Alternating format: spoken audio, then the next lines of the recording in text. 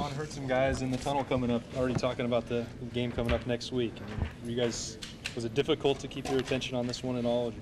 How quickly do you move on?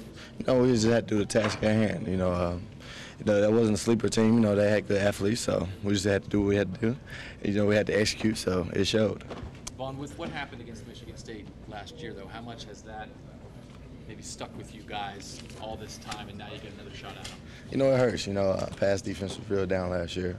Really by executing everybody's just doing their assignment, do what they do. So, it's really we go work this week. We go challenge each other, push each other, we go hold each other accountable, and we go really study this film and know everything they do. So it's gonna be a heck of a game.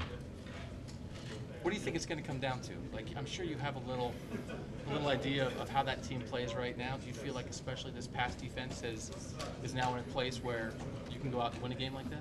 It's going to be who's going to be the most physical, be the most aggressive. We're going to see who hit each other. So it's going to really come down to that. It's going to be coming down to the plays that need to be made when it all comes to it, and execution your keys.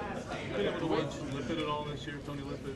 I did one game, so I got a quick glimpse of him. He's a very good player. He got good hands, so we'll see what we can do with him. Vonn, it seems like you and Tyvis are forcing a lot of turnovers around the football line. What has been the key for that? That's my guy, man. So the safety, I look across the field. I love playing with that guy. So, we just be aggressive. We just do what we do. Like Coach said, we always got to coach back. We got to lead the defense, so we got to bring the juice. And they all lean on us to make plays for them and everything. So that's what we do.